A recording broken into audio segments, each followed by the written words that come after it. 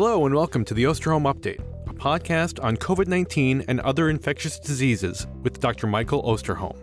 Dr. Osterholm is an internationally recognized medical detective and director of the Center for Infectious Disease Research and Policy, or CIDRAP, at the University of Minnesota. In this podcast, Dr. Osterholm draws on nearly 50 years of experience investigating infectious disease outbreaks to provide straight talk on the latest infectious disease and public health threats. I'm Chris Dall, reporter for CIDRAP News, and I'm your host for these conversations. Hello, everyone, and welcome to a special episode of the Osterholm Update podcast.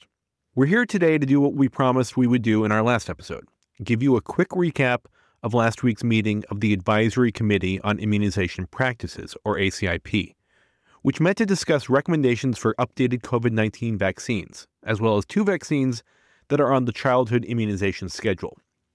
We're going to start with the recommendations that were made for COVID-19 vaccines on Friday, the second day of the ACIP meeting.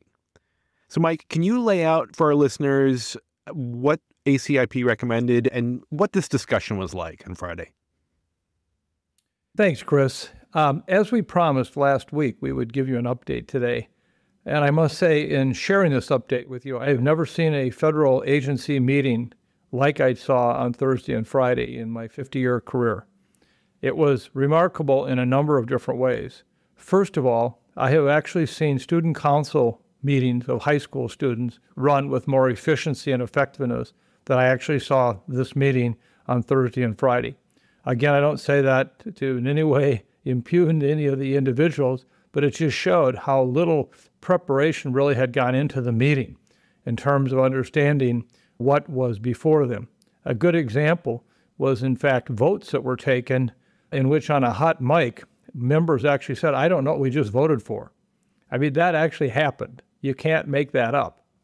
And the questions were often, when posed to the members to vote on, every individual, rather than answering yes or no, said, well, yes, if this, and this, but this, and this were never discussed as part of the actual question that was being called.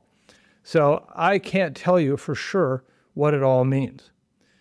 In addition, I just want to add that as much as that meeting came to a conclusion with certain votes, which I'll talk about today, please don't forget, in the end, it's up to the acting director of the CDC or likely the Secretary of Health and Human Services who will ultimately decide what, in fact, these questions actually meant in terms of a vote. What I mean by that, in the past, there have been rare examples where the director of the CDC did not accept an ACIP recommendation and reverse that. I will today highlight 1 or 2 questions I think is very likely yet to be called by the acting director of the CDC or the head of HHS, i.e. Mr. Kennedy. But let me just highlight, Chris, the point that you asked about, and that's COVID.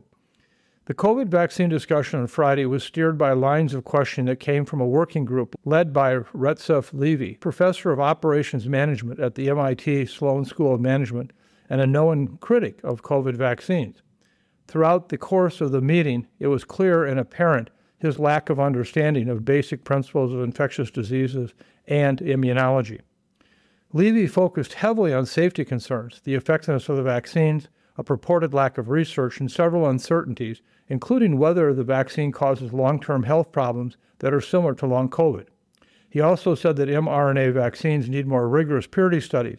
The ultimate takeaway from this presentation was that the CDC had not adequately acknowledged safety concerns, and many of the ACIP members seemed to share this view.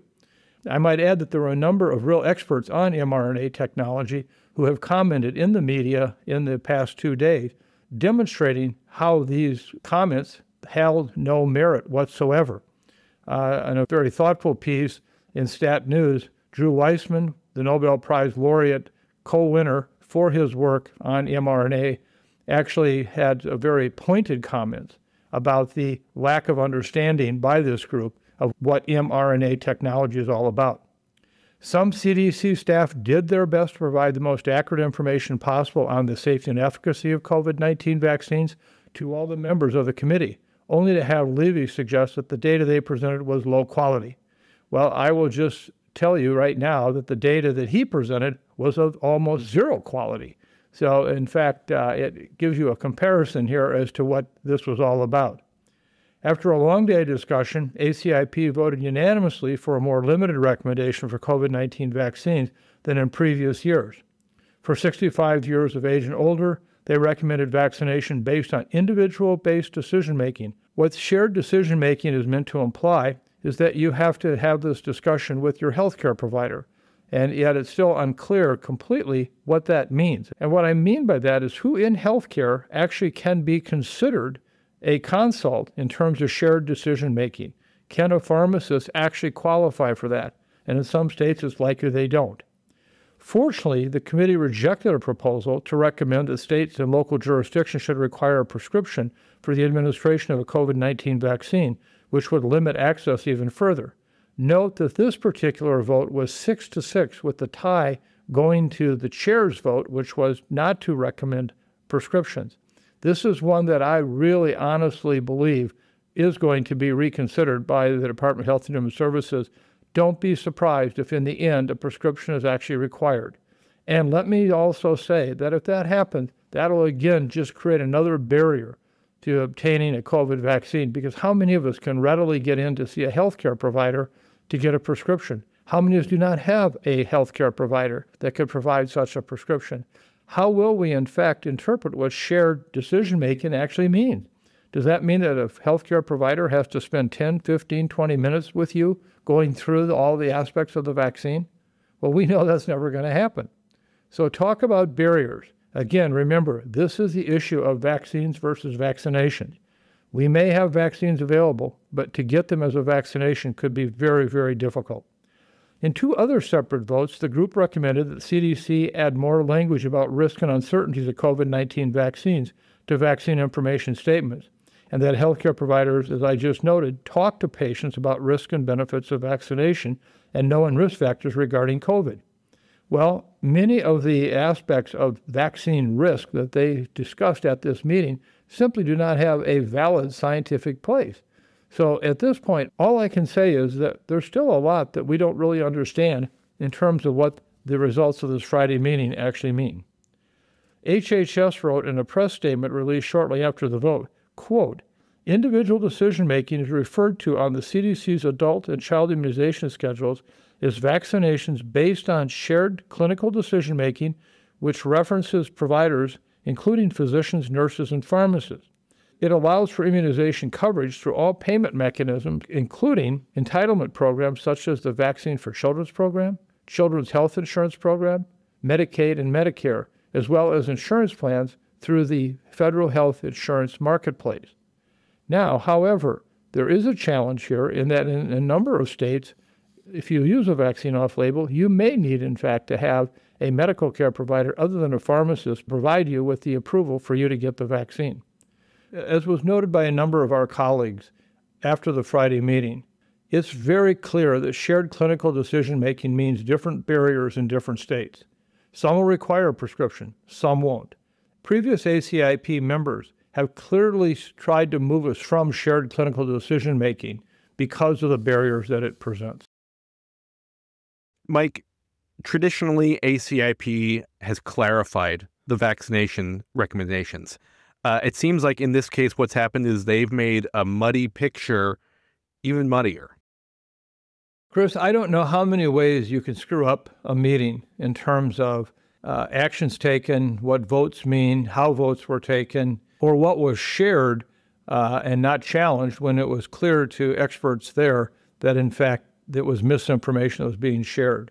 So you're absolutely right. There was more clarity to this situation prior to the meeting, and already many of you know it was not clear before the meeting.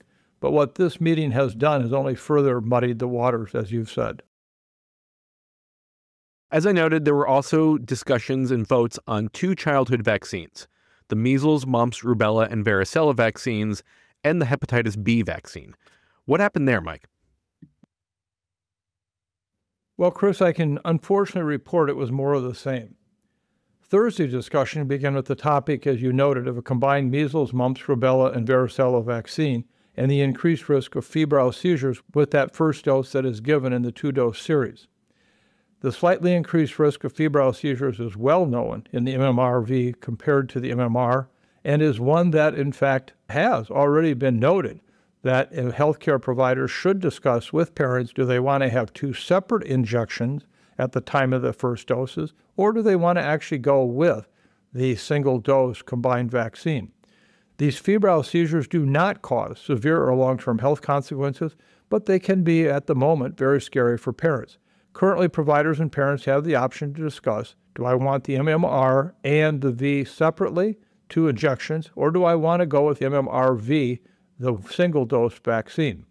The final vote from the ACIP was to no longer recommend MMR vaccine under the age of 4 and only recommend MMR and varicella vaccines separately between 12 to 15 months of age.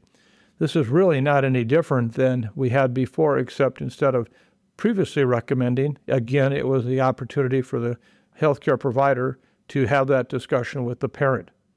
It became clear during the ACIP meeting that many of the members did not understand the significance of voting on coverage of MMR under the Vaccines for Children program, a federally funded program that allows for uninsured, underinsured, and other vulnerable children to receive affordable vaccines. This is why having subject matter experts on committees like this is so important.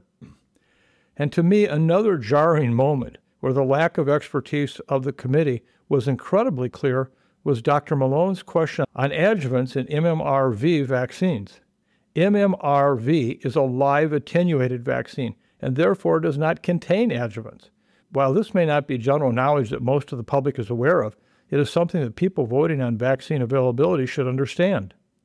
In a confusing turn of events and unprecedented in my experience in public health, the committee voted on Thursday to maintain coverage for the MMRV vaccine under the Vaccine for Children's program, i.e. for those younger children. However, that would be inconsistent with the vote that they took earlier to, in fact, limit that MMRV vaccine to only those for a second dose. Because of this inconsistency, they then had to re-vote again on Friday to reverse their previous decision to align with the general recommendations for children under 4. This chaos and disorganization was simply incredible. This was also at the point where that hot mic picked up one of the members actually saying, "What did we just vote for?" The other vaccine discussed on Thursday's meeting is the hepatitis B vaccine, which has received a lot of scrutiny from anti-vaxxers despite its incredibly strong safety profile. The first dose of hepatitis B vaccine is typically given within 24 hours of birth, and the second 1 to 2 months of age. The Secretary of Health and Human Services and his supporters have cast doubt on the safety and utility of this vaccine, especially for newborns, despite this being a very vulnerable age for hepatitis B infection. Prior to the universal hepatitis B recommendation, we still saw up to 20,000 new infections in children in this country every year. With this particular new universal recommendation, women who are not previously screened who may be infected, or children who are in high-risk family situations where limited blood contact, even something as simple as sharing toothbrushes, could result in transmission. Until this universal recommendation came in place, we were not doing what we could to control hepatitis B transmission in kids. So this is really an important message to get across. Does every child need to be vaccinated exactly at birth to prevent transmission? No. But the only way to catch all of the kids coming through that safety net system is, in fact, to do that. And because of the incredible safety profile of this vaccine and its long-term effectiveness in terms of protection even into adulthood after having been vaccinated as a child, is really remarkable. So the conversation at the meeting revolved around whether to rely on test results of the birth mother during pregnancy as a strategy to delay the dose given to babies. While this may seem like a reasonable suggestion, as I just noted, it is impractical and does not take into consideration the fact that in our country, a country that has a healthcare system very different than we've seen in countries in Europe or Asia, where they do assure that every mother is adequately screened before delivery. Fortunately, the hepatitis B vote was tabled for now and will be determined at a future meeting. I'm very concerned about this. I don't want to see us go back to 20,000 new cases of hepatitis B in children a year in this country. It just simply is unnecessary and should be unacceptable. So we'll see what happens. But in short, Chris, All I can tell you is that this was by far the most difficult professional meeting I've ever participated in or listened to. And all I can say is I can imagine what's coming down the pike. And again, everyone beware that all the recommendations I just talked about could be totally undone in just a moment if, in fact, the acting director of the CDC or the Secretary of Health and Human Services decides to go in a different way. Well, we hope this has been helpful to you, our listeners. As Dr. Osterholm noted, we will likely have more information, maybe different information, for our next episode on October 2nd. Thank you.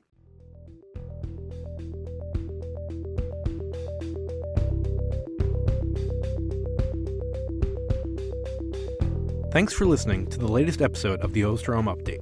If you enjoyed the podcast, please subscribe, rate, and review wherever you get your podcasts. And be sure to keep up with the latest infectious disease news by visiting our website, cidrap.umn.edu. This podcast is supported in part by you, our listeners. If you would like to donate, please go to cidrap.umn.edu/support. The Osterholm Update is produced by Sydney Redepenning and Elise Holmes. Our researchers are Corey Anderson, Meredith Arpey, Leah Moat, Emily Smith, Claire Stoddart, Angela Ulrich, and Mary Van Busekam.